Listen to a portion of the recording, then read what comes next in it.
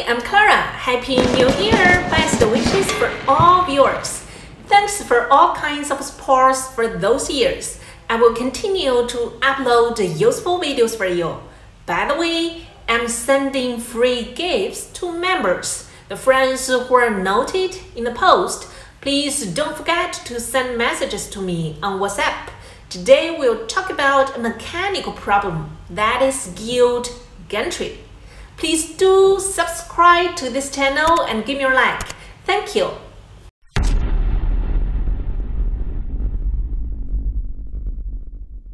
When we are cutting a rectangle part, we suddenly find that the diagonal data is inconsistent.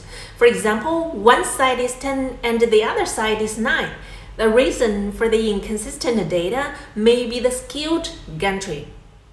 When the machine is skewed due to mechanical impact or inconsistent friction treatment, the problem that may occur is that when cutting rectangular parts, the diagonal lines will be inconsistent. To identify the problem, we can recut a rectangle, better one with a set length greater than 100 mm, and remeasure the diagonal. If the data is deviated, we can adjust using the following methods. Get into Machine Configure tool, Machine, the lower part we could see the Squareness Correction. Select X or Y according to the part deviation direction. Fill in the rectangular part measurement data here according to the graphic example on the right. After saving and exiting, the system will automatically correct the diagonal deviation based on the data.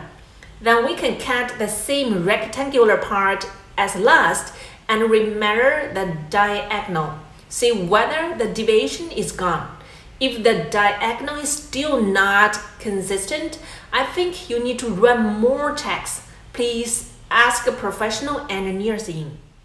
It should be noted that if the gantry is skewed, it's likely to cause the diagonal lines of the rectangle to be inconsistent. However, the problem of inconsistent diagonal lines of the rectangle is not necessarily caused by the skewed gantry, so it needs to be dealt with in a targeted manner.